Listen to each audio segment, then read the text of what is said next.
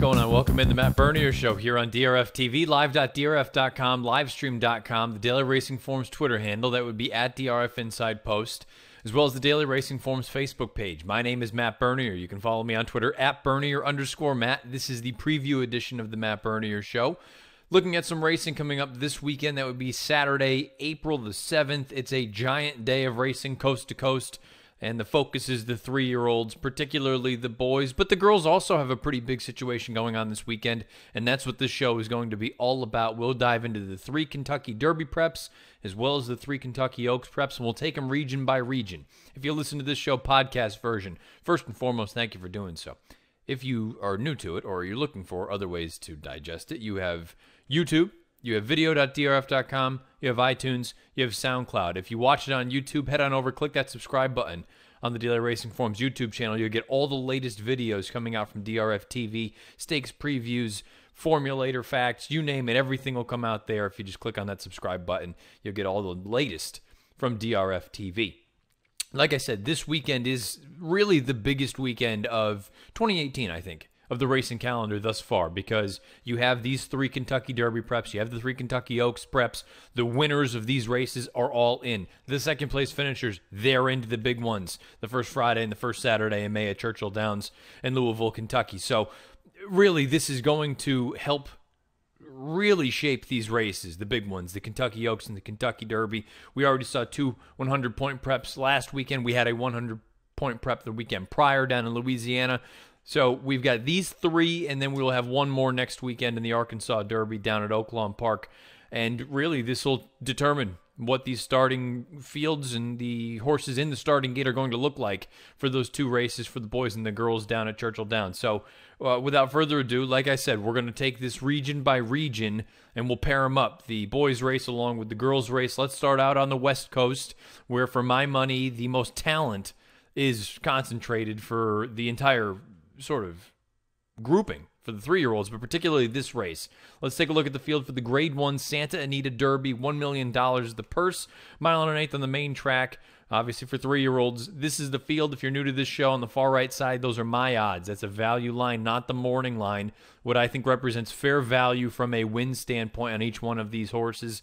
And we'll take them in post-position order. I'm not going to go into the deep dive with the 3-year-old boys, because most of those races we have full in-depth previews, and the DRF Bets race of the day is the Santa Anita Derby, so you can head on over, check that video out. But I will give you all the odds, and I'll give you a quick little bit on each one of them. Instilled Regard, one of my favorites. I made him 8-1 for Jerry Hollendorfer. Thought the Risen Star, maybe he was on a little bit of a weird racetrack down at the fairgrounds. Nobody was really making up ground. Having said that, even his best races, he is considerably slower than the top 2 in here. Selfishly, I hope he runs well. Just get into the starting gate for me and my buddy Lee Davis, because we got a big future bet on him. I didn't release that to anyone, but back in December, Lee was out there. A little story time, side note. He goes, "You got anything for the Derby?" I said, "No, there's only one horse that I'm really interested in. His name's Instilled Regard." We got down on him. So the future bet for me this year, and again, knock on wood, fingers crossed, he actually gets into the starting gate, because that's all you can ask for. It's Instilled Regard. Maybe I'll tweet that ticket out later on. Depends how he runs on Saturday. Made him 8-1. Don't think he's a likely winner of the Santa Anita Derby. Just want him to run well, get some points, and get into the starting gate. The 2 is Orbit Rain. No disrespect, not going to spend much time here. 99-1. The number 3, Bolt Doro, the other Mick Ruiz runner in here. Made him 7-5. Thought his San Felipe was very, very good. That 101 buyer is the highest last out in the field, or the co-highest, along with Justify, who we'll talk about momentarily. I think this horse makes a lot of sense. Tactical speed, can sit a little bit, can be forwardly placed, has won from well off of it, won from off that long layoff. I know he was put up via disqualification, and no McKinsey. That's disappointing, but I think Bolt Doro is one of the horses to beat in the Kentucky Derby, not just this race here on Saturday, the Santa Anita Derby. Made him 7-5. Jimmy Chilla for Doug O'Neill. Maiden, no disrespect, 99-1. Pepe Tono, think he is a horse that if he gets some crazy pace, maybe he comes and clunks up and gets a piece, 49-1. The 6 is Justify. I've also made him 7-5, for Bob Baffert. This horse has been brilliant in his 2 lifetime starts. One of them going 2 turns, one of them going 1 turn, one of them on a fast track, one of them on a muddy sealed track. There's still some talk about rain in the forecast for Saturday down at Santa Anita. Hopefully it holds off. Even if it doesn't, it's not going to be a problem for this horse. He has done nothing wrong. Sounds like he's working like an absolute monster. Crazy formulator fact here for you. Past 3 years, dirt winner last out, 3-year-olds, route races, and graded stakes for Bob Baffert. 24 for 48. 50%, 38 of them in the money with the 295 ROI. He makes a lot of sense in here. He's going to get the acid test on Saturday, made him 7-5. And the number 7 is Core Beliefs for Peter Eurton. Broke the maiden most recently over a speed-friendly racetrack. I do like the way that he dug in, though. He was challenged on the far turn, and he extended down the lane. I think he's a decent little horse. This is probably too much too soon. Made him 19-1. That leads us to the pick and the play in this spot. As much as I love Instilled Regard and I want him to run well, I'm picking Bolt Doro. I think Bolt Doro, he was the most impressive 2-year-old to me last year. And I have to be honest, his run in the San Felipe, I know he didn't hit the wire first, but considering it was his first start since the Breeders' Cup, thought he ran really, really well. I think he takes a step forward here, and I think he is primed for a big effort in Kentucky if he continues on. He just seems like a special horse. Justify seems like a special horse. This, again, could be the ultimate prep. If one of those two horses doesn't win, then maybe we've got some things to reconsider. But I think Bolt Doro and Justify are very clearly the horses to beat in here. That is not rocket science. So my pick in here is Bolt Doro. How am I going to play this race? I'm going to be honest with you. I put together some plays here for this show. This weekend for me, there's not a ton that I'm jonesing to bet on. I think there's some formful spots, and I think there's some races that are just totally discernible, and I can't figure out heads or tails of it. So this weekend for me is much more about sitting back, watching, taking notes, and seeing what we get possibly going forward. For some sort of a play here, again, these numbers and the denominations are placeholders. Play however you want. I'm going to play a $2 superfecta. 3-6, 3-6 in first and second, Bolt Doro and Justify. I'm going to key Instilled Regard, the number 1 horse in third, and then I'll also use a couple horses underneath the number 5 Pepe Tono, as well as the 7 Core Beliefs. Play that for $2. That's an $8 play. Play it backing up a little bit, $1 superfecta, 3-6 Bolt Doro and Justify in first, then Instilled Regard in second, just in case one of those two horses, maybe they put the other one away and Instilled Regard comes from a little bit off of it. In third, I'll have the 3 and the 6 again Bolt Doro and Justify, and then we'll wrap things up with the 5 and the 7 underneath Pepe Tono and Core Beliefs. Fascinating race, really looking forward to it. Think it may be the most important Kentucky Derby prep of the entire season. It's Bolt Doro, it's Justify, sprinkle in a little Instilled Regard, and then some horses that look a little bit overmatched. This could be the key prep going into the Kentucky Derby the first Saturday in May. Big one for the 3-year-old fillies at Santa Anita on Saturday. It's the Grade 1 Santa Anita Oaks, 1 mile and a 16th on the main track. Let's take a look at that field. We'll take them right in post position order. The number 1 First Dudette, no disrespect, 99-1. The number 2 Spring Lily, a horse that I liked in the Santa Isabel. A little bit disappointed with the effort, but I wonder if some of it had to do with that wet track that she ran on. Now, unfortunately, she may get another wet track again, but I think she ran too well in that start, too back for me to really be completely fooled by her. I made her 12-1, but I think there's some reasons to think maybe she'll run a little bit better here. The horse to beat is the number 3 Midnight Bisou for Bill Spar. It looks like I think she's the best 3-year-old filly in the country. 94 Beyer speed figure in the last race. She lays over this field. She's got positive numbers coming into a race like this for Bill Spar. This is a good move for him in the past. You get Mike Smith. There's not really a lot to knock other than the price. I made her even money, and I expect her to be considerably shorter than that. That's the number 3 Midnight Bisou. The number 4 is Fool's Paradise. This is a maiden score last out over a good racetrack, and think you're up against it, 99-1. The number 5 Finesse Beret, 49-1 for Bob Baffert. Why so high? Because, look, if Baffert thought that she was a dirt horse all along, he would have run her on dirt when they got her over here. Instead, she's been wallowing away or willowing away, whatever the saying is there. She hasn't been very good on the turf, is what I'm trying to say. 49-1, that's a pass for me. The number 6, Exuberance for Ian Kruljack. Another horse, she's a graded stakes placed horse. She ran second behind Dream Tree in that Lost Virgin. I think she's okay. She was on the best part of the racetrack throughout. I think she's up against it, 19-1. The number 7 is Spectator. I think a lot of people are going to be looking for a fresh face in here. Perhaps Spectator is that fresh face. You get Javier aboard for Phil D'Amato. Second off the bench, she was impressive in that return effort. That non-winners of 2 other than. Now she's got to stretch out in distance and face the big girl, Midnight Bisou. I think she has a puncher's chance, though, 6-1. The number 8, We All Have Dreams. Impressive maiden score most recently for Michael McCarthy, but was out there, contested legitimate fractions throughout. I thought it was a good effort, but this usually is not a positive move from McCarthy, moving from a maiden score last out or a winner last out, second off the layoff. I don't know. I mean, stretching out in distance, I don't know that the distance is going to be a huge issue for her, but at the same time, I'm not sure that she's really ready for a stage like this. Made her 19-1. And the number 9 is 13 Squared for Bob Baffert. She, again, was a stakes placed horse most recently in that Santa Isabel. Well beaten by Midnight Bisou. I see no reason why things are going to change here. And I think she moved up tremendously on that wet track. Get another wet track, certainly one to keep an eye on. Dry track, I'm dubious. Made her 6-1. That leads to the pick in the play here for this race. The pick is Midnight Bisou, and we're going to take a look back at that Santa Isabel. Thought she was tremendous. Never thought she was a loser. The fact that she broke as sharply as she did, she waited a little bit, she came to hand, then she loomed on that far turn and dusted the field down the lane. She finished with her ears pricked. I thought it was an awesome effort. She is very, very impressive. Dan Illman and I have liked her since she really debuted against Dream Tree and ran just a bang-up race. And then we both liked her in the Desi Arnaz. And then we both liked her in Santa Ynez. And then you come back in that Santa Isabel, and now we're at that point where the price is short enough where, I don't love her. But I do think going forward, I think she's the horse to beat as far as the 3-year-old fillies are concerned. I think she should be the favorite for the Kentucky Oaks. As far as a play in this race is concerned, this is realistically one that I might sit back on and just kind of watch and see if Midnight Bisou does what I think she's supposed to do. If I had to make a play in here, though, I'd probably play a straight $10 exacta. Midnight Bisou in first, and I talked about Spring Lily. I feel like look, I've been wrong a lot in the past, but I thought she ran way too good 2 starts back, way too well, way too impressive to think that she just can't run at all. She's already graded stakes place. She finished 3rd, beaten by a country mile in that most recent run. If the track is wet, certainly I'm still concerned, but I just think that there's something more here. John Sheriff seems to think that she can sit a little bit and come with a little bit of a run.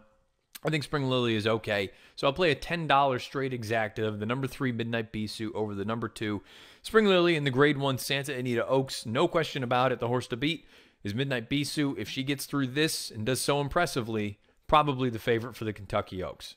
Opening weekend at Keeneland Racecourse, Lexington, Kentucky. It could be a bit of a winter wonderland in April. Ugh, it's gross to even think about. Let's take a look at the field for the Bluegrass Stakes. It's a grade 2 event. It's a big purse, $1 million. Mile and an eighth on the main track. This race has been a little bit lackluster as far as actually producing serious runners for the Kentucky Derby. But again, random things happen. Sample sizes are too small. Maybe a bit of a rash decision going a number of years back, downgrading the Bluegrass and the Wood to a grade 2, while the other races are all grade 1s. Again, certain things happen. I don't think it's really indicative of the history of this race, but recently, facts are facts. This race hasn't been very productive as far as the Kentucky Derby itself is concerned. We'll find out if that changes Saturday. We'll find out if it's going to be run in a blizzard. We'll find out if it's going to be run on a sloppy track. Let's take him in post-position order. The number 1 is Zing Zang. Made him 49-1 for Steve Asmussen. Just way too much work to do. Comes from way too far out of it. It's going to need a complete pace meltdown to get up. Sporting Chance. A lot of people like this horse. I think talent-wise for Lucas, this is a really nice runner. Made him 10-1 simply because I'm starting to get the feeling that maybe this isn't really his game.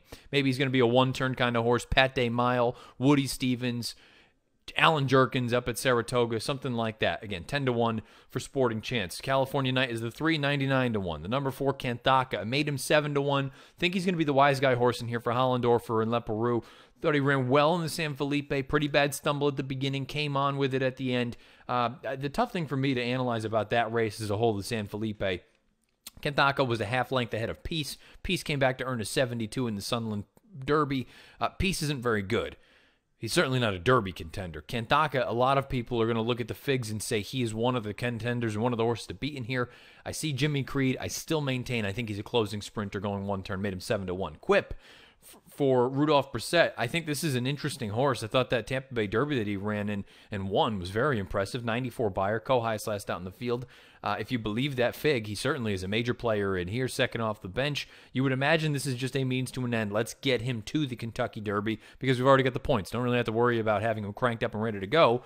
But going back a few weeks to that graphic and that sort of thing that I talked about where really since the point system has been implemented, the winner of the 100-point Derby preps, those have been the only horses that have won the Kentucky Derby. So if you just want to use that as the barometer through 5 years, then this is kind of important. You have to win to have a chance. Made Quip 7-1. The number 6 is Marconi for Todd Pletcher. Think he wants to run all day. Fascinating that Ryan Moore is here. Made him 13-1. The number 7, Blended Citizen for Doug O'Neill. Nice horse on synthetic and turf. Don't think dirt's his game. 99-1. The number 8 is Gotta Go for Ian Wilkes.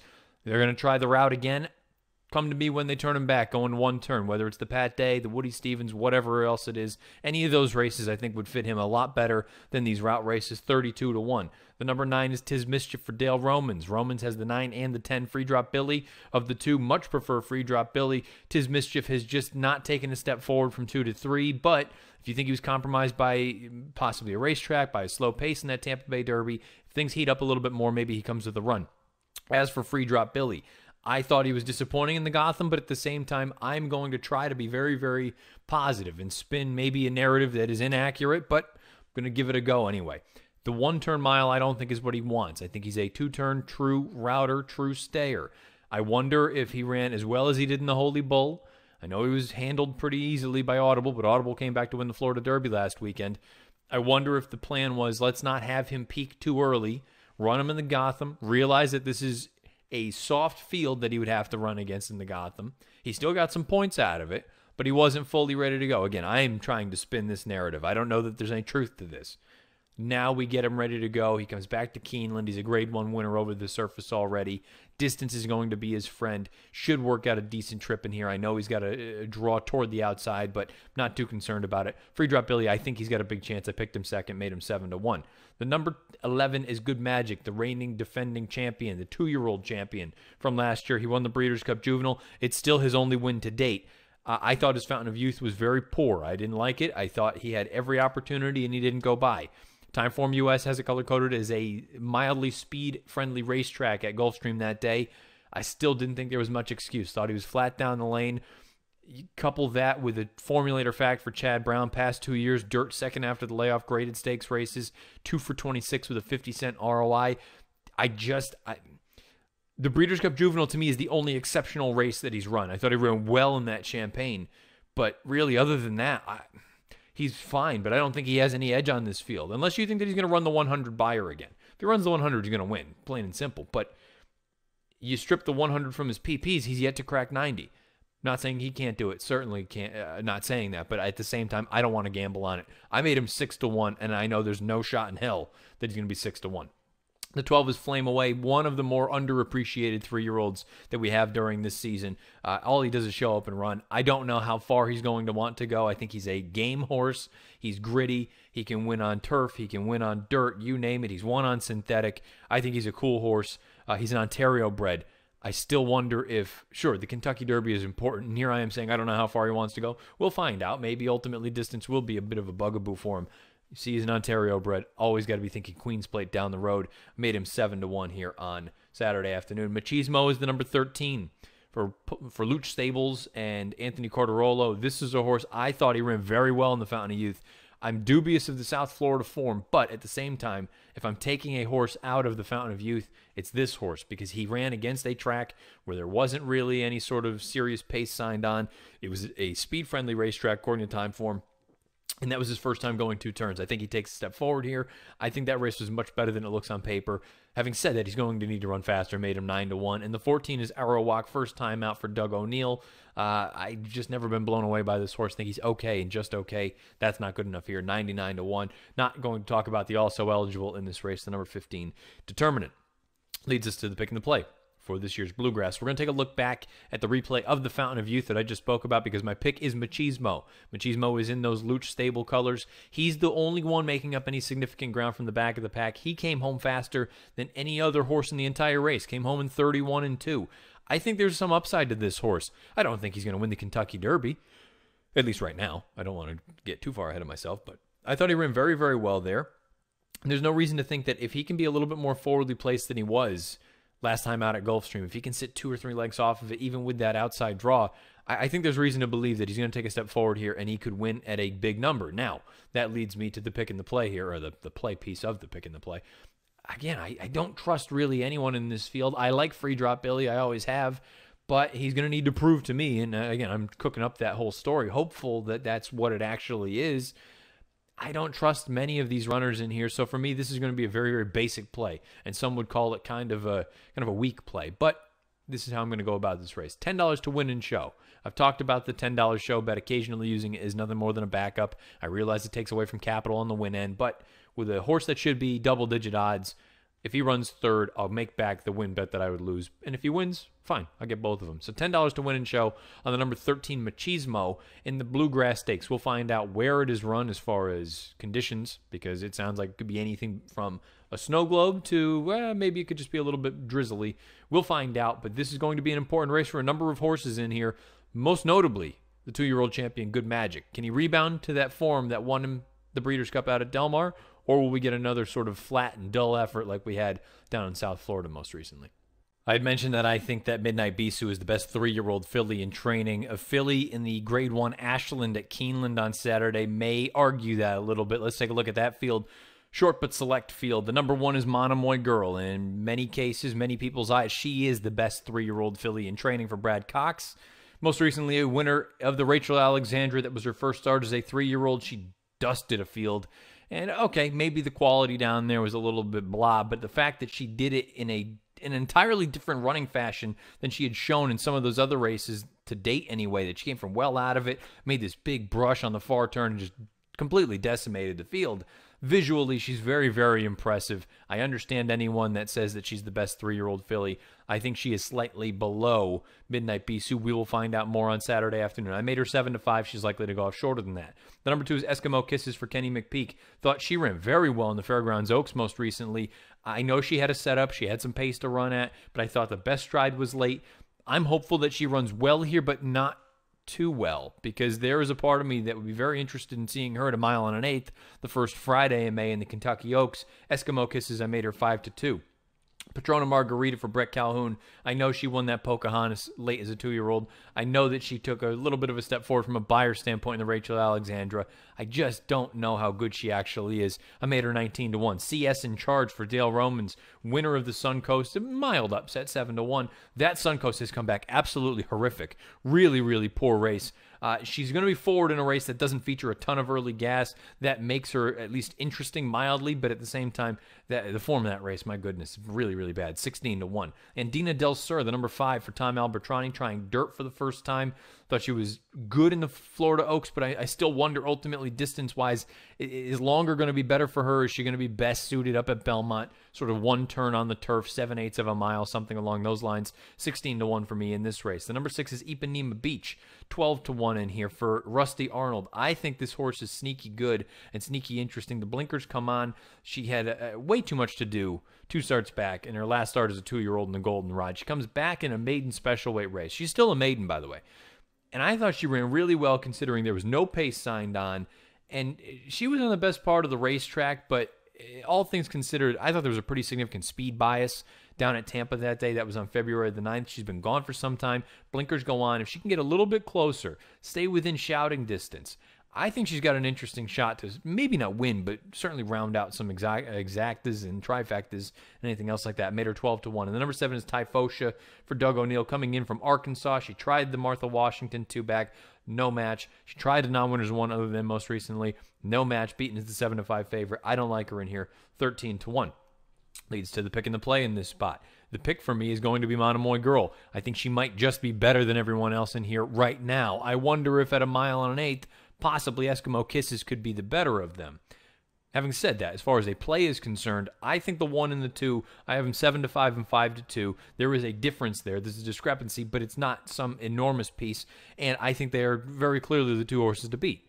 What I'm interested in doing, the value is not going to be there for an exacta, and playing either one of them to win, I don't love the idea of that. I'd rather try to play some sort of an exacta with both of them in first and keying a longer price underneath, and that's what I'm going to do in this spot. So we'll play a $10 exacta with the 1 and 2 in first, then number 6, Ipanema Beach, going out for Rusty Arnold. His numbers at Keeneland, they're always very, very good. I think this horse is better than it looks on paper. She's going to be a giant price. I think she can hit the board. So maybe she doesn't run second or third. In this play, I'm going to hope that she does run second beneath one of the big girls. So I'm going to go with a $10 exacta, 1-2 over 6 in the Grade 1 Ashland, recognizing wholeheartedly Monomoy Girl, strictly the horse to beat. But I'm going to be very interested to see how the number 2 Eskimo Kisses runs, possibly looking forward to a race like the Kentucky Oaks. Final race we'll take a look at here on the preview edition of the Matt Bernier Show for the weekend of April the 7th is the Gazelle for 3-year-old fillies at And the third 100-point prep for the Kentucky Derby this weekend is the Grade 2 Wood Memorial up at Aqueduct, another track in another region that looks like there could be some weather and it could be a big factor in this race. Let's take a look at that field. You've got a field of 9 signed on, and I think it's an interesting race. I don't know how much quality there is here, if I'm being frank, but I think it is an interesting race because I think there's a scenario where you can poke a hole in the favorite and likely the heavy favorite in this spot. Post position order, the number 1, Heart Full of Stars, coming in from the West Coast for Phil D'Amato. Visually unimpressive in my opinion, breaking the maiden most recently. Very late with the lead change. Don't like the chances. 24-1. The number 8, Firenze Fire for Jason Service. He really hasn't gotten a heck of a lot faster since winning the Grade 1 Champagne last year. He's actually regressed if you believe the figs. I think he's a one-turn horse. I think this is going to be too far. 12-1.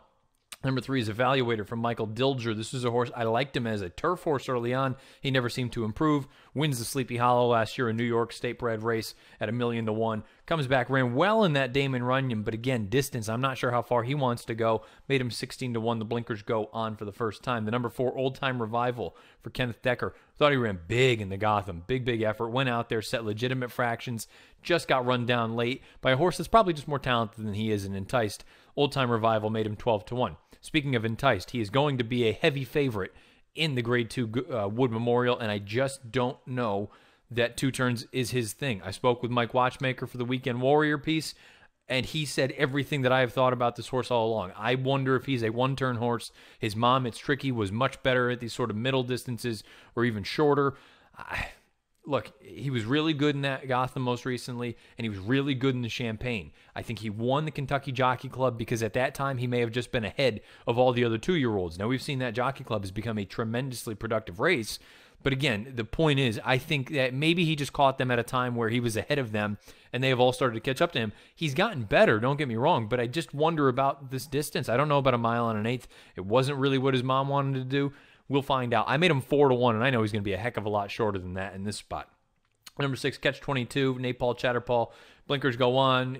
Clipped heels, most recent start, draw a line through it. Having said that, horse isn't fast enough. 49-1. The number 7 is King Zachary. King Zachary might be the wise guy horse of this year's Wood Memorial. I made him 5-1 for Dale Romans. Thought he was visually tremendous in that most recent start. I know he was out there and it was soft fractions, but the way that he kicked away down the lane, very impressive. And 2 starts back, he ran enormous considering clipped heels almost went down early on in the race. Was really the only horse making up any sort of significant ground. Finished very well. I think this horse, I think he's actually pretty good. I understand he hasn't run fast yet, but this is more of a production play going forward than necessarily what he's done thus far. Made him 5-1, but I believe he's probably going to be the wise guy horse in here. The number 8 is Restoring Hope. Another one coming in from the West Coast. Bob Baffert sends this one. Maiden winner last out. He has always spoken highly of this horse. I've yet to see it really on the racetrack. He hasn't done anything to blow me away. I think he's a grinder. I don't know. Now, look, if you don't think there's a ton of quality in here, perhaps a grinder and a horse that can stay 1.125 miles is all you're going to need in order to win. I would rather see a horse like this end up in a race like the Belmont Stakes where he has a little bit of forward speed, forward ability, and he can just click off 12-1, 12-1, 12-1, 12-1. He's not going to blow you away. He's not going to do anything sexy, but I wonder if he's kind of a stayer. I don't like him here, but I can understand that he has some positives going for him. Made him 5-1. And the outside runner, Vino Rosso, Todd Pletcher. I picked Vino Rosso in the Tampa Bay Derby. I thought his Sam F. Davis was really good. He idled on the far turn, finished full of run, galloped out in front of everyone. He goes off at 2-1 in the Tampa Bay Derby, and he does the exact same thing. That was with blinkers, too. I don't know. I don't know what to make of this horse anymore. I still feel like there's something here. Perhaps getting back to Aqueduct is going to be beneficial. Keep in mind, this is where he broke his maiden way back in November. I feel still like there's something here. He can't look that good and not... Maybe he just hasn't put it all together mentally yet, because on the turns, he just doesn't seem to run very well. On the straightaways, he finishes very nicely. 1.125 miles, I think, is going to be to his liking. I think there's some things to like here and some positives. Maybe we still haven't seen the best of this horse yet. The outside draw, I also kind of like that as well. Made him 9-2. The pick and the play in a race like this. Again, this may not be the best field that we've ever seen assembled for the Wood Memorial. I think King Zachary is sneaky. We're going to go back and take a look, if we could, at his maiden score. Again, I thought he was very impressive. It was something that at least gives me the impression that there is more here. I know he has not run fast yet, but I think he can run fast, and that's what you're looking for this time of year. Not what you've done, but what can you do going forward. I think 1 1/8 is his friend. I like that Robbie Alvarado comes up to ride. Romans has positive numbers with this kind of move. Past 5 years, dirt, maiden winner last out, route races, graded stakes, 6 for 20 with a 640 ROI. I think he's going to be a bit of a wise guy horse. I believe he's 20-1 on the morning line. He might be half that by the time it's all said and done. I made him 5-1. This will be one of the horses that I'll actually be betting this weekend if the odds are dictating that I can make a play on here, and here is the play. I'll play $20 to win on King Zachary at odds of 5-1 or greater and take a shot in a race where, again, I think Entice might be best going one turn, and the rest of the field is kind of blah. I think Vino Rosso is still one that could run well, and again, Restoring Hope, I think maybe he could be a Belmont kind of horse down the road, but right now, I just don't love him, man. What the price is probably going to be, he'll be an underlay for me. So for me, in the Grade 2 Wood Memorial on Saturday afternoon, it's all about King Zachary. He is the pick. He is also the play, $20 to win. Final race we'll take a look at here on the preview edition of the Matt Bernier Show for the weekend of April the 7th is the Gazelle for 3-year-old fillies at Aqueduct. Now, this is a race, as we take a look at the field, very, very slow. Very slow horses right now when we talk about the horses that are running at the Ashland at Keeneland or the horses that are running out at Santa Anita and the Oaks. The Gazelle is a decided step backwards from what they've done thus far. Now, you could certainly project forward moves from them, but at the same time, I don't think you're looking at forward moves by 20 points. And that's what these girls would need in order to get on par with some of the other girls that we've seen so far and talked about. So, post position order, the number 1, Mo Shopping for Todd Pletcher. She really hasn't done a heck of a lot as far as speed is concerned. She is 204 lifetime. She's going to need to run much better than what she did at Laurel most recently, made her 13-1. Number 2, Virginia Key, another Pletcher entrant in here. I mean, this is a horse that Todd has not handled like she's particularly good. Just calling a spade. When she debuts in that maiden special, she ships over to Tampa. She gets the job done, but she's 4-1 at Tampa for Pletcher. That's usually red flags galore. And then she comes back in a starter allowance. And she's just kind of even. I don't think she's anything special. Made her 19-1. The number 3 is Midnight Disguise for Linda Rice. This is a sea monster on the racetrack. She is an enormous, enormous filly. You look at the pedigree, you would think that distance is going to be a problem for her. That the longer they go, the worse it's going to be. I think it's the opposite. She is just that big. She's a hulk of a horse. Thought she ran well in the Busher most recently. And you know what? Considering there was slow fractions in there, she was wide throughout. It took her a little while to get the engine cooking. But once she did, she just kept going on. I don't think this is going to be a problem for her. It's also worth noting, and I think it's important. 2 back in the Busanda. She won at 1 1/8. Distance is not going to be an issue for her here at the 1 1/8. Made her 5-2. Think she is the most likely winner of this race. The number 4 is Smokin' Patty Lassie. She won the Beyond the Wire most recently, and then guess what? She's 3 for 3. She hasn't done anything wrong in the track. 81 Buyers, highest last out in the field. I just thought she was visually unimpressive. She was just spinning the wheels in the far turn. There was a horse that if Limited View had not hit the wall the way that she did, I don't think Smokin' Patty Lassie wins that race. I don't think anybody else was running behind her. Got to prove to me that you belong here. 2 turns going to be a question. Made her 7-2. The number 5, Sarah Street. Liked her in the Busher. Thought she ran just fine. No match for Midnight Disguise. I think she's okay and just okay. Made her 5-1. And the number 6 is My Miss Lily for Mark Henning. Joe Bravo picks up the mount. They paid a boatload for this tap at Philly. And you know what? The Busher, really, that's not the race to make a decision on her because I think she ran well in spite of the trip. She really had nowhere to go. I wonder if she could have found a clean seam earlier if she threatens Midnight Disguise or at least makes it a little bit closer. Made her 7-2. Leads us to the pick and the play in here. We're going to go and take a look back at the Busher right now if we could. My Miss Lily is the horse that's down on the inside in those familiar Cortland Farm silks. Can't really find a clean path of it. Never has to really check or steady, but doesn't have a clean go of it. And on the far outside, you get the Sea Monster coming down the center of the lane. That's Midnight Disguise. I think with a cleaner effort, My Miss Lily might be able to turn the tables and might offer a little bit of value. She is going to be my pick in the Gazelle. As far as the play is concerned, I only want those 2 horses. My Miss Lily, Midnight Disguise. As a whole, this is a slow group. Give me the 2 horses that I think have run the best locally over this track and the horses that I think the distance is not going to be a problem for. I will play a $20 exacta box using the 3 and the 6. The 3 is Midnight Disguise, and the 6 is My Miss Lily. These girls are going to need to up their game in a pretty serious way, though, if they're going to be considered threats for the Kentucky Oaks the first Friday in May.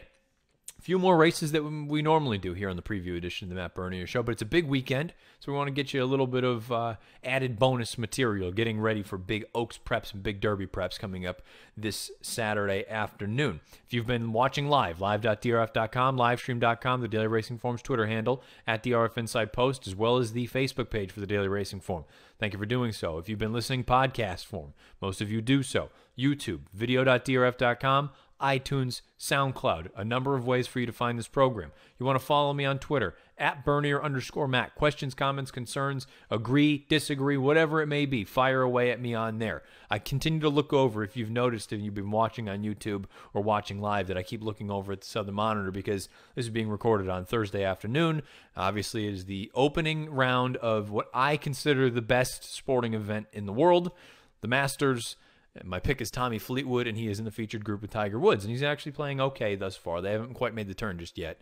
They have made the turn. They're on the 10th hole. Neither here nor there. Nobody wants to hear about that. And by the time you listen to this on Friday, he might be in danger of not making the cut. We'll find out. Who knows? A lot of things can happen down at Augusta National between now and cut day tomorrow afternoon. So, as we always do here on Friday, if you've been listening live, you've already listened to the DRF Players Podcast with Peter Thomas Fornatale and Jonathan Kinchin.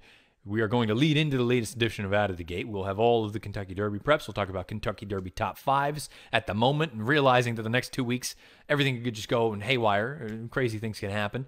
And we'll go over and we'll give you some best bets, and obviously you'll get all sorts of good stuff from all the normal contributors to the Out of the Gate program. So without further ado, we'll throw it into that. If you've been listening, thank you. If you listen podcast, thank you. All of that, yada, yada, yada. Fire away at me on Twitter if you have any questions, comments, concerns, whatever it may be. Best of luck this weekend, however you're playing, whatever you're playing, wherever you're playing. This has been the preview edition of the Matt Bernier Show.